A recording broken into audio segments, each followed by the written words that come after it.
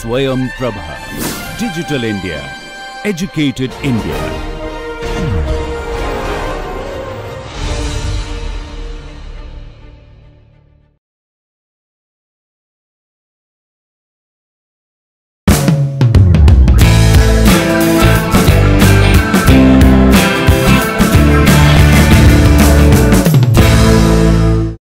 It is our concluding lecture today, and in a sense it will be a kind of a resume of all that we have done in this program so far. In a sense, we shall look back at what we have done in terms of understanding the definition of the universals in the name of economics since the time of Greeks and right up to modernity into evolutionary economics.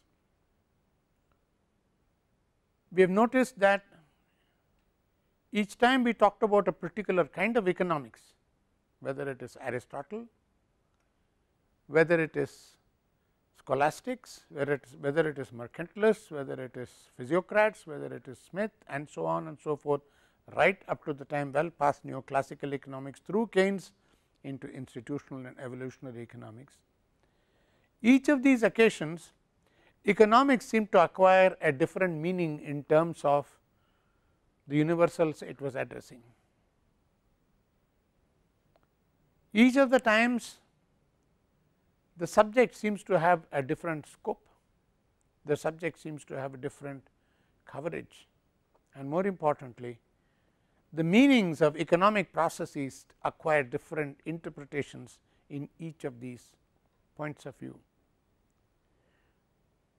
This is in a sense what we are going to study today, to try and understand the process through which at different points in time knowledge acquires different meanings and how such meanings are constructed in society, and we shall look at the construction of knowledge in economics as a part and parcel of this process. There are three things which are very important in order to understand this. One, there is always a historical context for construction of knowledge. In other words, knowledge always gets constructed at particular points of time in particular places. There is no such thing as knowledge which is constructed in abstraction as if it drops out of the sky. I am saying this because there are two very distinct views in human history about knowledge: post enlightenment and pre enlightenment. We know that enlightenment happened around 16th, 17th, 18th century, particularly 17th and 18th century. We know that there was a fundamental transformation of the way people looked at knowledge from the time of enlightenment onwards. From the time of enlightenment, it seemed very clear that knowledge was something which was created by human beings and could be constructed and could be understood by the power of reason, whereas prior to enlightenment knowledge was virtually the monopoly of the theologians of the church. In the rest of the world, when we are talking about say knowledge in a similar context, enlightenment does not have a specific historical significance, but in many of the erstwhile colonial countries which became independent in the 1950s and 60s, something like enlightenment occurred with the advent of modernity.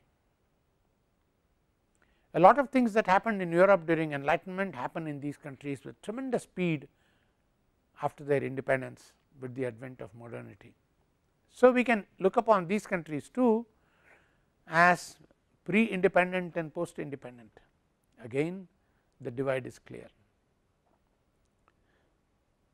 So, as I said, the way society constructed knowledge and understood what knowledge was differed pre enlightenment vis-a-vis post enlightenment, and within pre and post enlightenment we find through our own study of economics, again there are different points of time where historical context has different meanings in the construction and creation of knowledge.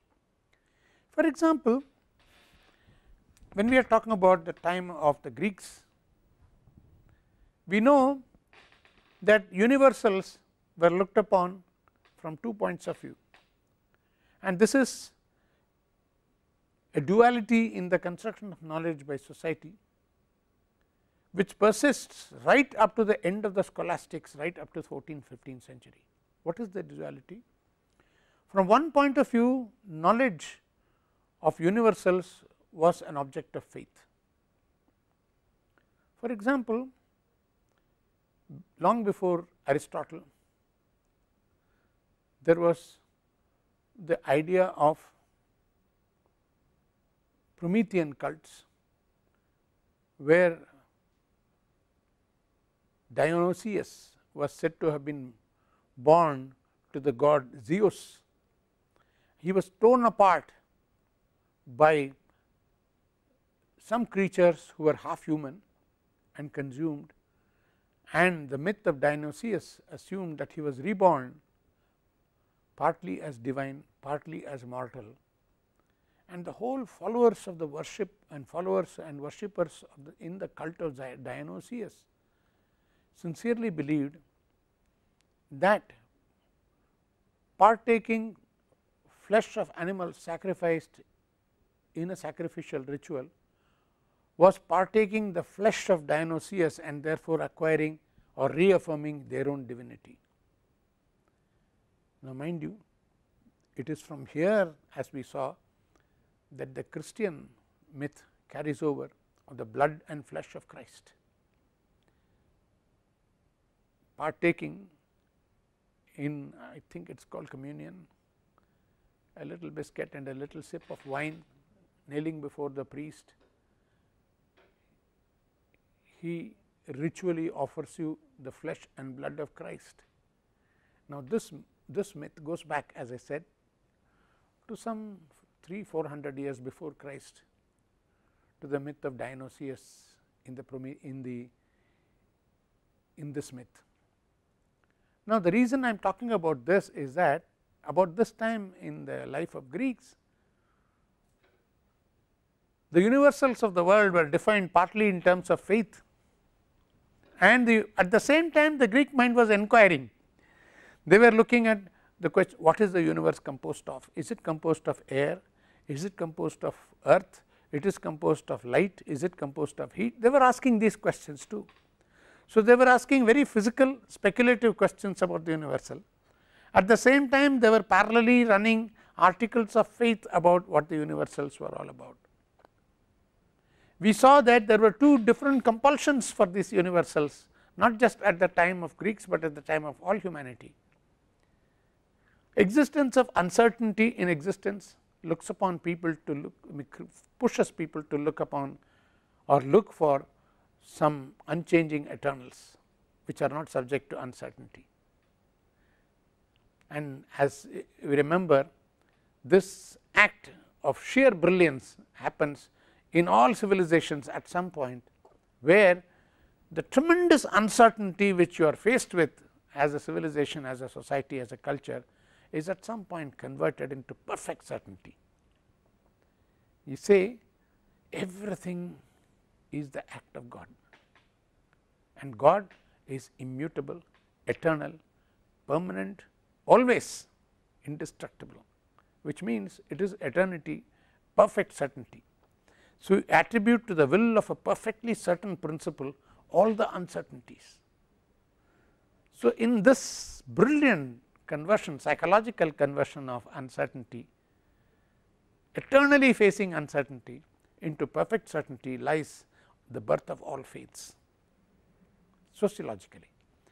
There are various other dimensions to faith too, but from a social psychological point of view, we have seen that this is a crucial point of departure in the emergence of civilizations. Whatever, in the Greeks you find the existence of these two parallelly, universals occurring through faith and universals constantly coming up through the spirit of inquiry and speculation.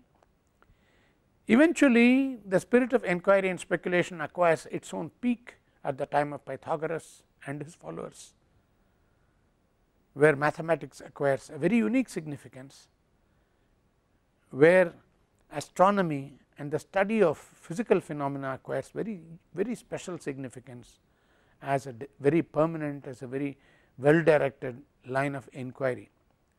But subsequently, with the coming into existence of Plato and then Aristotle, once again this speculative inquiring line of thought in a measure gets subsumed under faith once again. Whatever, we find the parallel existence of these two, and that is the uniqueness of the historical epoch of the Greeks. After Greeks, you find certainly by the 5th century AD, by the time of people like Saint Jerome in church, while Saint Jerome and the great 4 saints of that time, you can include all 4 of them in this. By that time, all knowledge is taken as a proprietary property of church. Church has the sole monopoly over construction of knowledge on behalf of the society. Therefore, any attempt by any member outside of the church, any secular attempt for construction of knowledge is by very definition heresy, and therefore not condonable. Now, this approach continues right up to the time of 13th, 14th, 15th century, right up to St. Thomas Aquinas, who tries to restore some credibility to the secular aspects of knowledge by acknowledging that there is knowledge which is only revealed, but there is also knowledge which is perceived and studied through the senses. So, St. Thomas makes this distinction and gives credibility to the secular sources of knowledge. That is scholasticism. So, we find that economic ideas from the time of Aristotle right up to scholastics, there is a constant in the sense that the basic preoccupation of knowledge is theology, and right up to St. Thomas Aquinas, that is the way it is.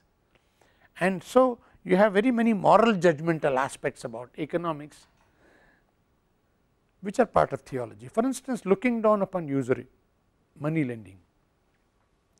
From the time of Aristotle right up to St. Thomas Aquinas, usury is not tolerated. Money lending is considered fundamentally exploitative as compared to working on a farm or manufacturing something. This is a kind of a moral basis of looking at economic activities, which is part of the era of faith. However, you find by the time of the 16th century a dramatic change happening in society. The church is no longer in control, sole monopoly of knowledge. Universities and such other bodies of knowledge are growing very fast. Second, the interest groups in society suddenly transform. No longer is the society dominated by landowners and the king or monarch. It is not a rural aristocracy dominated society. The urban based merchant class, trading class acquires tremendous significance as a result of the great commercial revolution that has taken place by then. So, the dominant interest in society now is that of the trading and the merchant class, and the interests of monarchs being essentially political, because they are the political heads of society. The interest of the merchant class, the mercantile class, is now supported by the kings too. Then comes a whole school of thought, or rather schools of thought, which get designated under mercantilism, where the interest of the society is the same as the interest of the state, and the interest of the state is identified with the interest of a single class of people, merchants. So, here is another epoch where things have changed, particularly economics gets liberated for the first time from its theological boundaries. Suddenly economics gets looked at as if it is the state that mattered, and if the state was what mattered, it is the power of the economy that mattered, and when power of economy is what matters, then it is the strength of the mercantile class that matters. In short, you have the first organized school of economic thought coming then on its own steam, as it were, the mercantilist ideas. By the time you reach 18th century, society has gone through further transformation. The nation state has come into existence. The mercantile class has grown in strength and is now diversifying itself into an industrial class. In England and Scotland and in the rest of Europe slightly later, there is a great growth in the countryside in the name of agrarian revolution. New seeds are invented, new techniques are invented, new methods of crop rotation are invented. In short, there is a big revolution going on in agriculture over the 18th century. So, all this creates a new environment of who is prosperous, whose interests are involved in the economy. More importantly, the idea of prosperity acquires an importance by itself, more than the interest of the merchants, more than the interest of anybody, but a prosperous nation becomes a single important desideratum.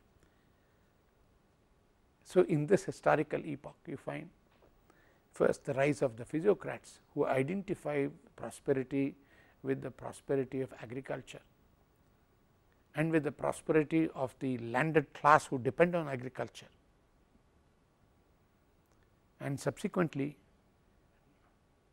or even during the time of physiocrats, the first significant economic principle comes into play, namely, in order that society and its different classes are able to subsist, somebody who is productive has to generate a surplus.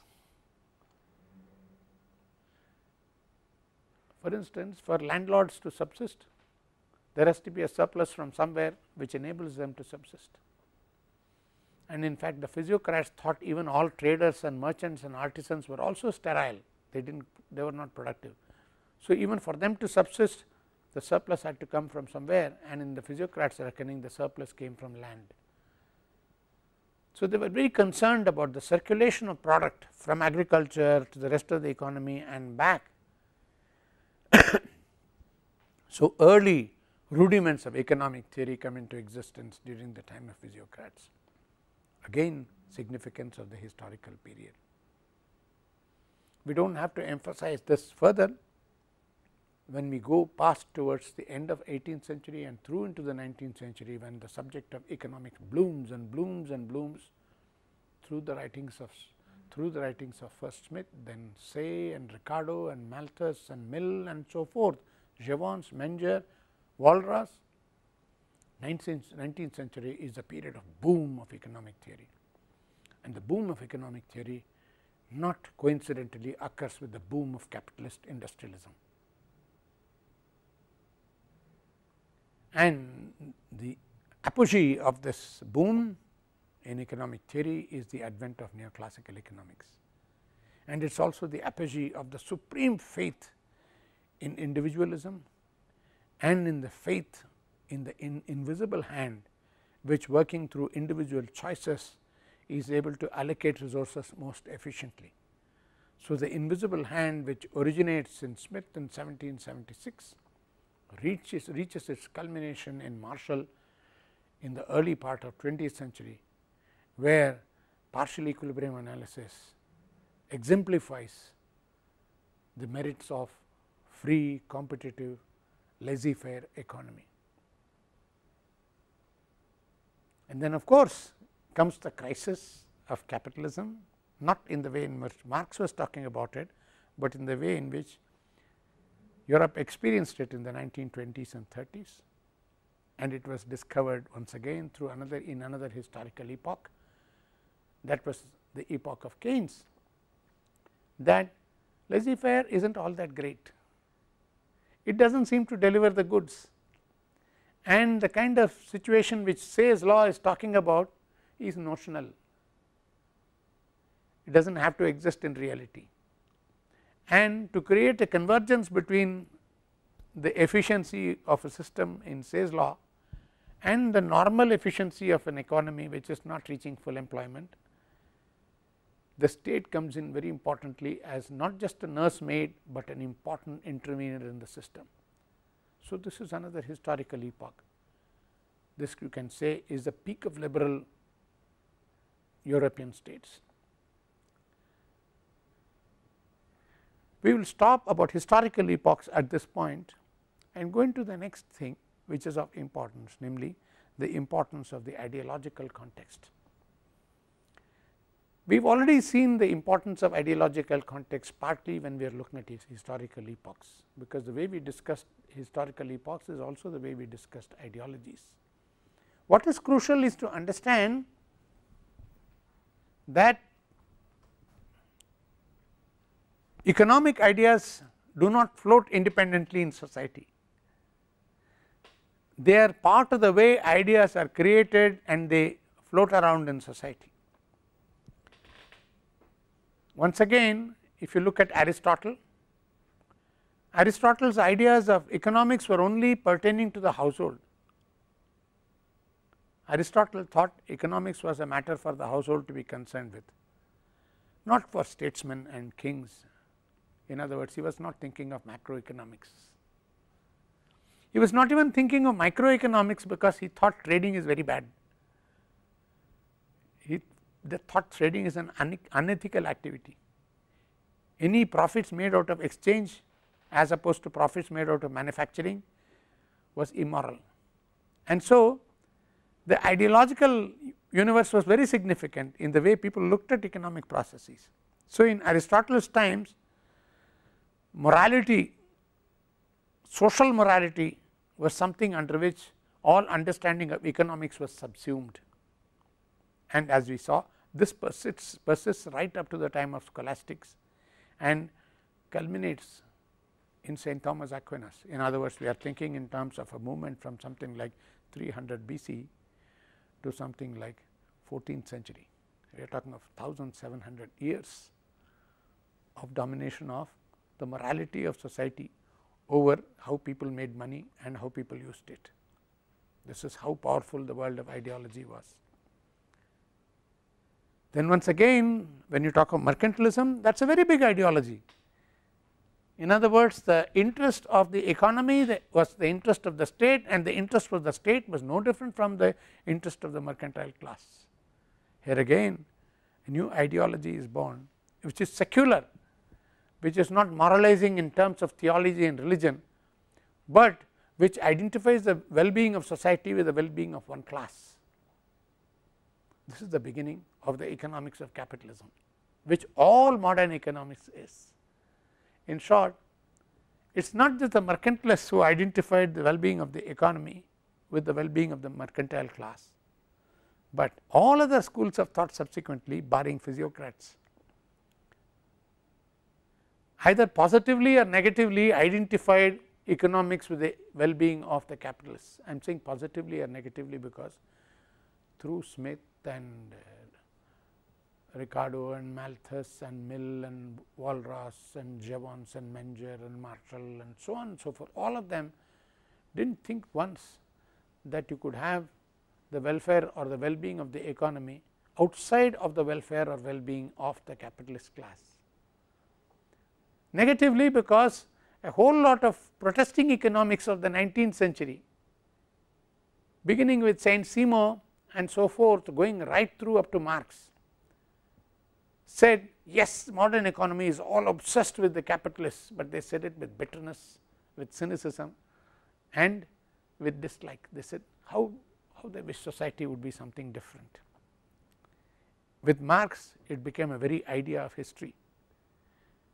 So, the ideology of Marxism was also an ideology of construction of knowledge in a very unique way, and this idea of history of Marx gave him to believe that the fall of capitalism was inevitable, which was reflected in his economic analysis of capitalism, and eventually in the establishment of a socialist regime which he hoped would come into existence. So, here again ideology comes in very significant. The whole of 19th century, the ideology of socialism, the ideology of critique of capitalism is very dominant. The 20th century, you find two different ideologies dominating practical economics. On the one hand, a liberal ideology or a Keynesian ideology dominating the capitalist world, and a clear socialist ideology dominating the world as controlled by the Soviet Union from 1920 onwards. So, you have a socialist ideology, capitalist ideology, and there comes the modern practice of dividing the world into the first world and second world, and people who are sort of crawling and stumbling without belonging anywhere were the third world. So, ideology becomes very central to the way knowledge is constructed. And finally, the very process of evolution of knowledge in the name of a science. Look at the word evolution. We already know that evolution is a value loaded world. We can't any longer use evolution after studying evolutionary economics. We cannot use the word evolution in a very benign fashion. There is a manner in which there seems to be some kind of a selection process going on in what bodies of knowledge come to dominate and what bodies of knowledge fall back into insignificance. In other words, the evolution of knowledge in the name of science, the evolutionary and selective process in the name of science, that itself becomes crucial in the understanding of the social construction of knowledge. Now, I can break for a few seconds or a few minutes if you people have some questions on all this or remarks or comments on this.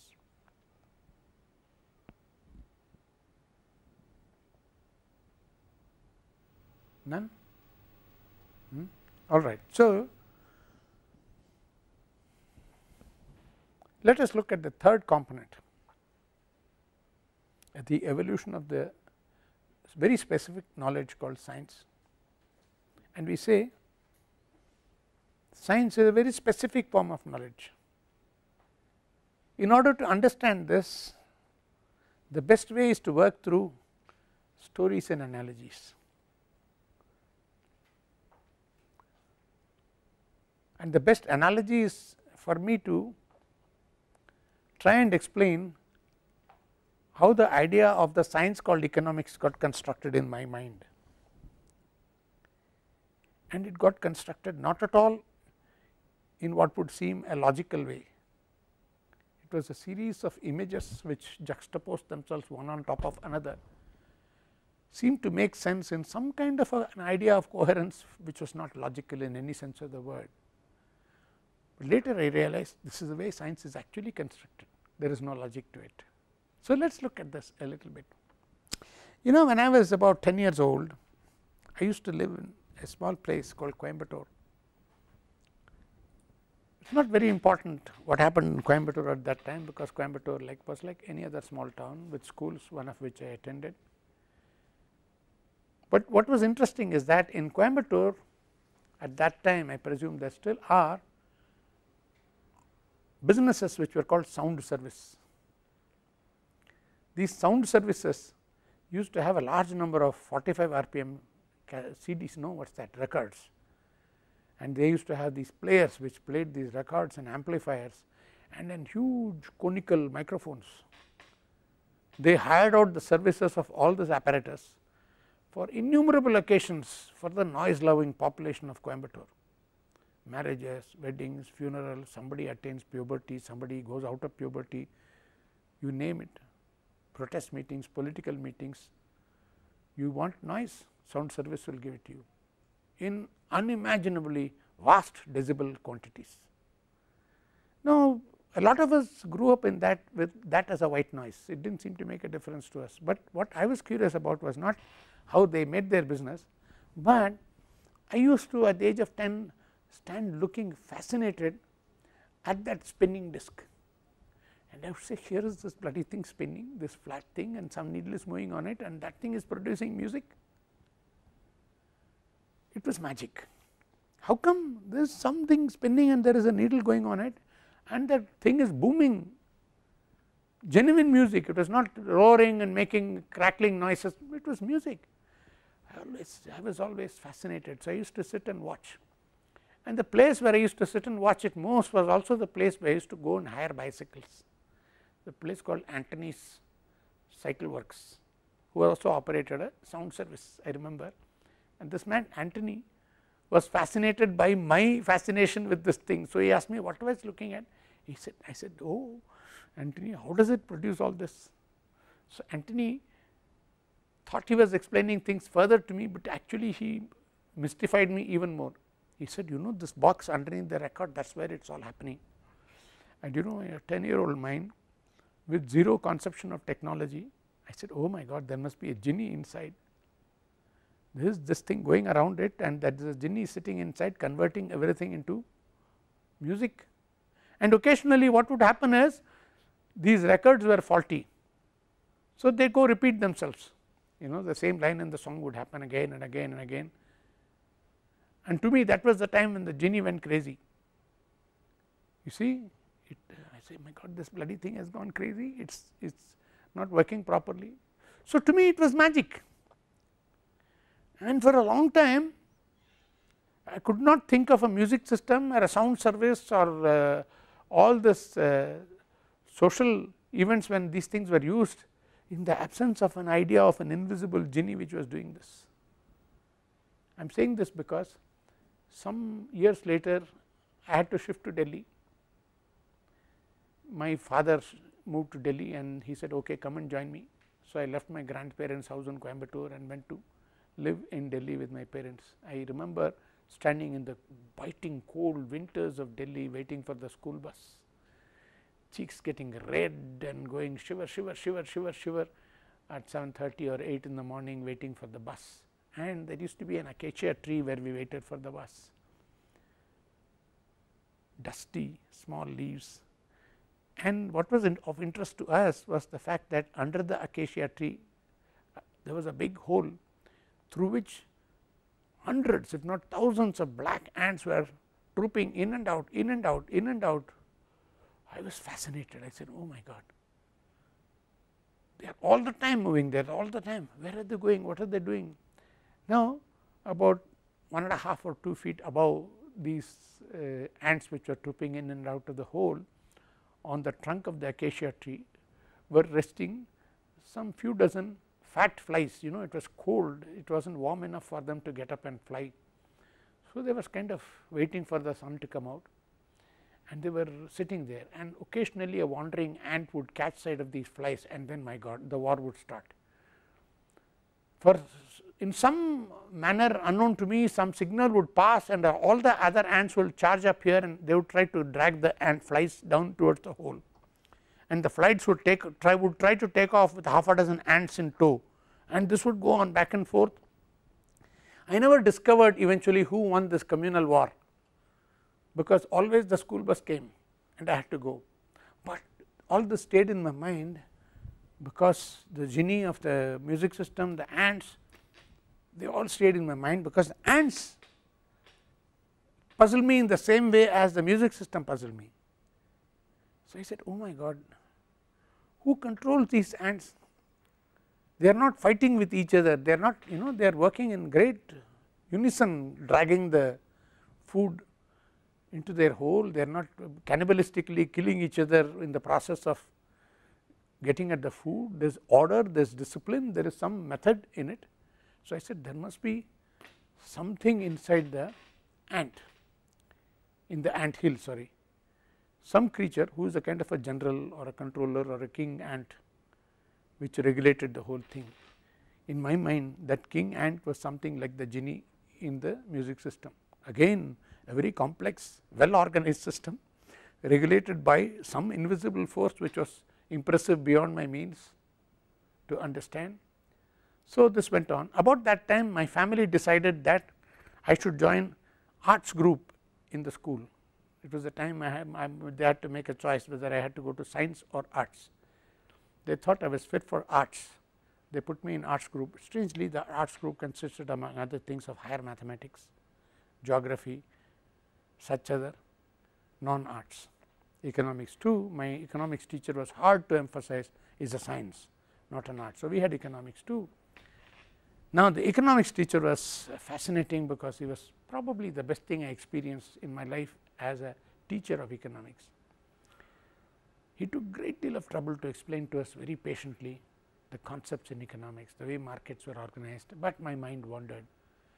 I could not understand, for instance, I can say when somebody says I want a peanut or I want a roti or I want a glass of water or I want a motor bicycle, I could understand that, but I could not understand what was meant by wants.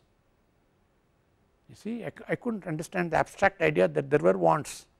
I could always understand that somebody wanted something, that I could understand, but wants, when as an abstract idea I could not understand.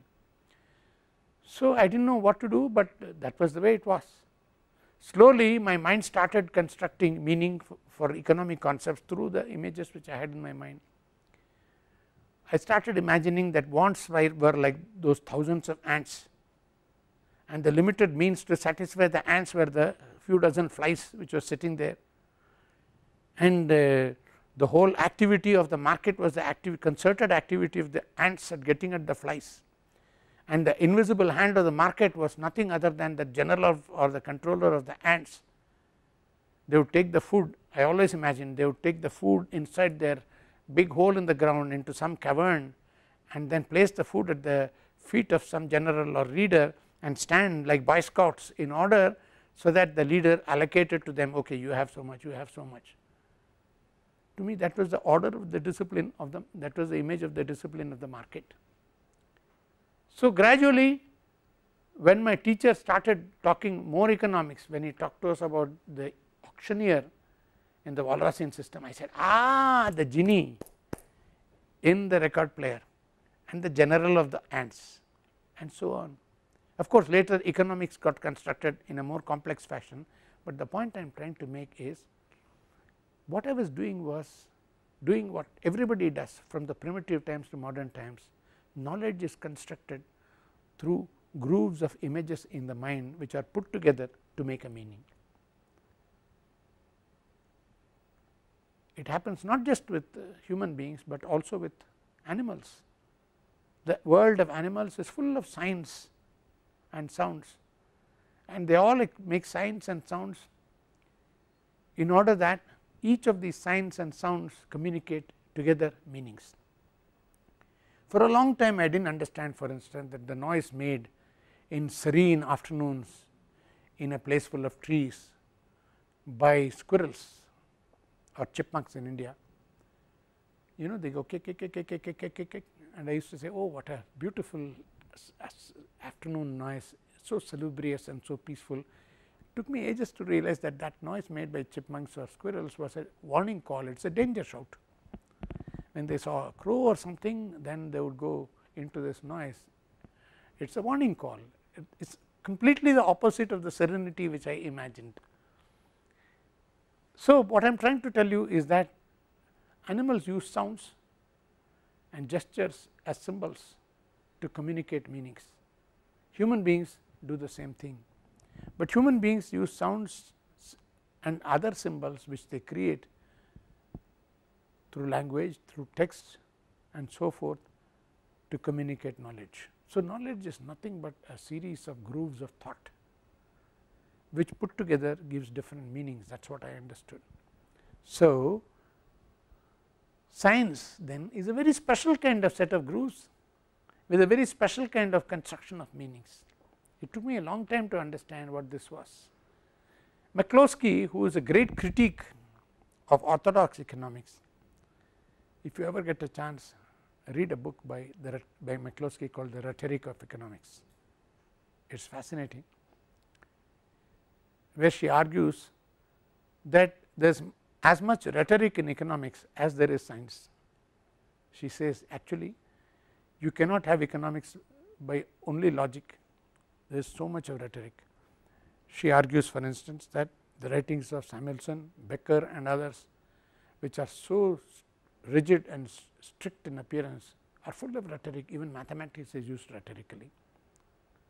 So, here is a linguistic element then. McCloskey says economic concepts are like metaphors, and they make sense in economics as metaphors do in any language. Slightly earlier than McCloskey, about mid 1960s, Nicholas Georgescu-Roegen wrote a fascinating book called The Entropy Law and the Economic Process. If you get a chance, do read it, where he says economic concepts are similes, not metaphors, but he says similes. So, Roegen says similes, McCloskey says metaphors, but what is important is for us to understand that these are not logical categories, they are categories in language. And comes a time when I read something written much earlier in 1930s by Max Planck, the great physicist who writes about the philosophy of physics. He says the whole language of sciences is a separate language consisting of concepts and words which have no real life existence. He for instance talks of energy. Energy has no real life existence, it is only a concept. You can't look at energy, feel it, grasp it, no, but it is only a concept. So, it has, he lists a whole lot of concepts which have meaning only within the language of science, and so the language is a complete construct made of such concepts which do not necessarily have a bearing with the real life. But this language is important to science because it does not have the complications of real life which prevent you from understanding causality, whereas here you can create a set of concepts which get a separate meaning and explain causality, scientific causality very clearly. So, Planck calls the world of scientific language as the world image, that is the image of the world captured in scientific language. So, he says it is a different linguistic system. Now, what is of importance here is to understand then that science is far different from the way I understood it in my school days. When I thought of science in my school days, I was thinking of Faraday and Einstein, what is that, who is the person who invented light, Edison and so on and so forth, working in laboratories, making experiments and dedicated to truth and so on and so forth. I am sure there were all these things, but what I did not understand was that they were all working in the framework of a new language, a different language. More importantly, the word science attached itself in my heart and mind as a moral category, which it took me many decades to recover from, because I was convinced that all the bright kids in the school were in the science group. So, I thought all science was brilliant, all non-science was not brilliant. So, to me anybody who was worthwhile anything in society had to be scientist, anybody who was not worthwhile was not a scientist. So, there was all kinds of confusion, but it is only after I understood Planck that these confusions went out of my mind, that science is just another language consisting of a scientific world image. Now, what is the scientific world image all about? It is a world of concepts which are tightly interlinked to make logical coherence in a very rigid sense, and it was organized, or it is organized in this fashion because strict logical coherence is the best way in which you can explain causality. To say that x causes y, you have to be very certain that only x causes only y, not 100 other things behind x who might be causing a dozen other things beyond y. So, that to say that x causes y involves a considerable amount of logical coherence and clarity, and the world of science scientific world image is just a language which is created to acquire and to demonstrate this power of logical coherence. So, that causality in the scientific sense might be very clearly established, which means that economics has its own world image too. What is utility in economics? Can you grasp it with your hands? Can you measure it in a jar? Can you see how long it is with an inch tape? What can you do with utility? Okay. What about the idea of productivity in economics? Do we see what productivity is? When we say marginal product of labor, is that something which you can attribute to labor? Although we say each additional laborer results in some product, and the product created by the last laborer just now used by the firm is marginal product, etc. That is language of the science, but can you grasp it? Can you grasp any of the laws of economics? Law of diminishing returns, is not it purely another fiction, like the law of entropy in physics? So, you look at economics, you will find that the idea of rent in economics, rent is not what you pay a landlord for a monthly use of space. In economics, rent is something else. It is a purely derived category, it is some kind of surplus derived out of calculation of some other things. So, what I am trying to show you here is that economics is full of concepts which are linked through logical coherence. So, orthodox economic theory is nothing but a scientific world image. So, the first thing we understand now is that in the construction of science, and specifically in the construction of economic science, there is involved a process of construction of a language. Is this something stable, static, something which is given forever, or is there a dynamic in this? Is there something which induces transformations in this? Is there some things which induce change in this? Some things which induce some kind of movement in this whole structure of language and its creation and its making in the society? Certainly there is, and that is the whole logic of research, that is the whole logic of scientific revolution. But we will postpone that for a few minutes and do that after the break.